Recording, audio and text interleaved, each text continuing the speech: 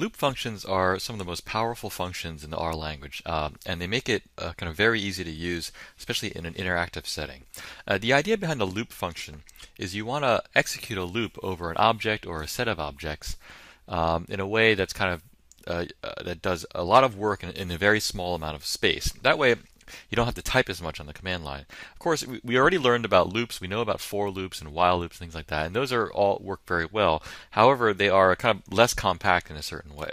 So there are a couple of loop functions in R, and they usually have the word apply in them somewhere. So some of the key ones are lapply, sapply, apply, tapply, and mapply. And the real workhorse function that I'd like to talk about here is lapply. And the idea behind lapply is that you have a list of objects and you want to loop over the list of objects and apply a function to every element of that list. And so it's a very general concept, and it can be used very powerfully to do a lot of computation in just a little bit of typing. sapply is a variant of lapply that simplifies the result.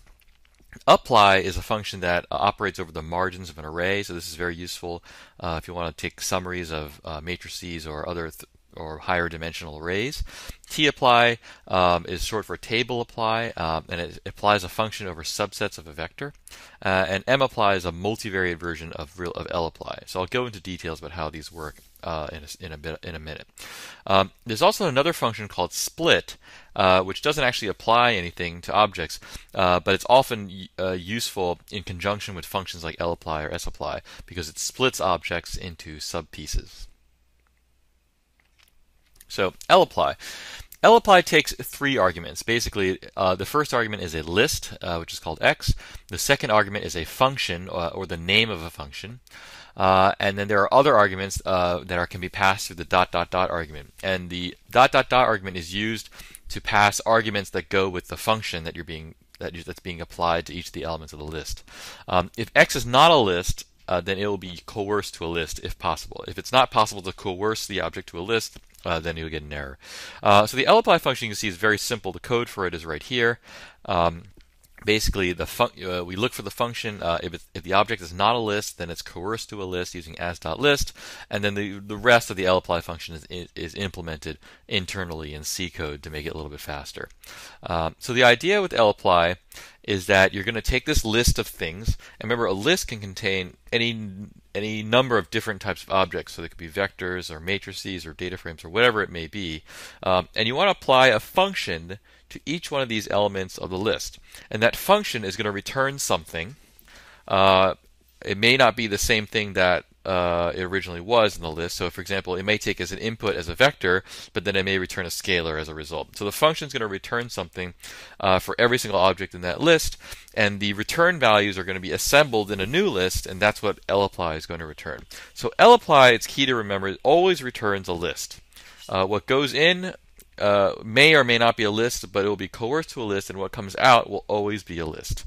So here's a simple example. I'm creating a list with two elements. The first one's called A, and it's a sequence from 1 to 5. The second one is called B, and it's 10 normal random variables.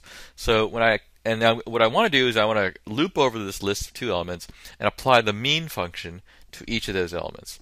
So you can see that when I call lapply on x and I apply the mean function, I get another list back, and notice that the list has the same names as the original list, A and B. But now I've got the mean of the first element and the mean of the second element. And so that's how lapply works. Here I've got a slightly more complicated list. I've got 4 elements.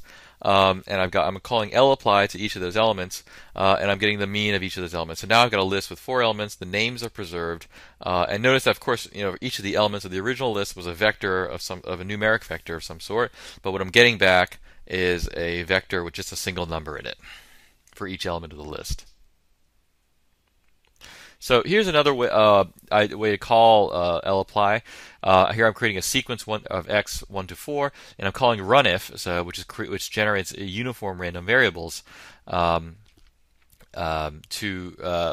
using random number generator. Now, the first argument to runif is the number of uniform random variables that you want to generate. So if I say runif1, it's going to generate a single random variable. I say runif2, it's going to generate a vector of 2 random variables. So here I'm applying the runif function to the sequence 1, 2, 3, 4, So what I'm going to get is a list where the first element is a single random uniform. The second element is going to be a vector of 2 random uniforms. The third element is going to be a vector of 3, and the fourth element is going to be a vector of 4 random uniforms. And so you'll know if you know the runif function, you'll know that it has other arguments to it beyond the number of uniforms to generate, but those other arguments have default values, so I don't need to specify them. Now suppose I wanted to call the runif function on each one of these elements of x, but I didn't want to just generate a uniform between 0 and 1, which is the default. Suppose I wanted to generate a uniform between 0 and 10. So now I need to pass some arguments to the runif function which are not the default values. In particular, I need to change the max value. So I can do that with lapply by passing these arguments through the ... argument. So here I'm calling lapply on x. I'm passing it the runif function, but then I'm specifying that I want the min to be 0 and the max to be 10. So now when the list that I get out of this has random uniforms that are between 0 and 10. So lapply and the associated functions make heavy use of what are called anonymous functions. Anonymous functions are functions that don't have names, so you don't assign them a name of some sort, but you can kind of generate them on the fly. So here's just a quick example. I'm going to create a list that contains 2 matrices in it. The first is a 2x2 matrix, and the second is a 3x2 matrix. So you can see the list here. There's 2 elements. They're named A and B. And suppose I want to extract the first column from each one of these matrices.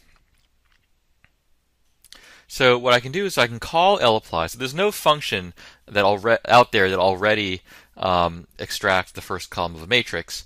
But this is easy to do. You can just write a function that just takes the first element, the first column of that matrix. So here I'm going to call lapply on x, and I'm going to write the function right here. So I'm going to say function, and then I'm going to give it an argument, and then given that argument, I extract the first column.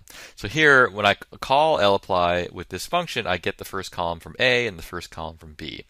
So this function doesn't exist except within the context of lapply, and after the lapply function is finished, the function basically goes away. So that's an anonymous function because it doesn't have a name. And lapply and a lot of these other types of functions use anonymous functions very heavily, because unless there already exists a function that does the operation that you want to do, you're going to have to write the function kind of on the spot.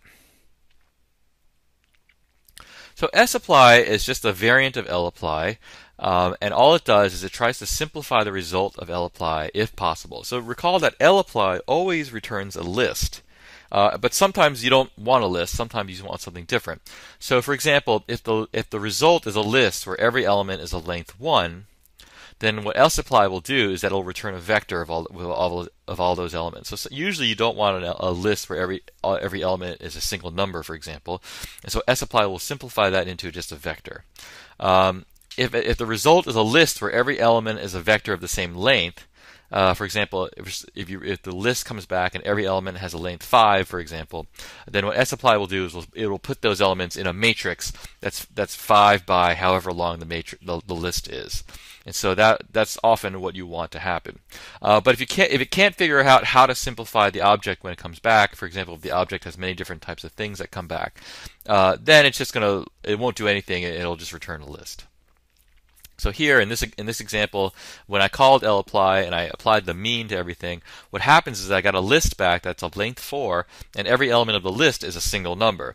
And so it'd be a lot nicer if I just got my list back if I just got a vector back with all these numbers in it.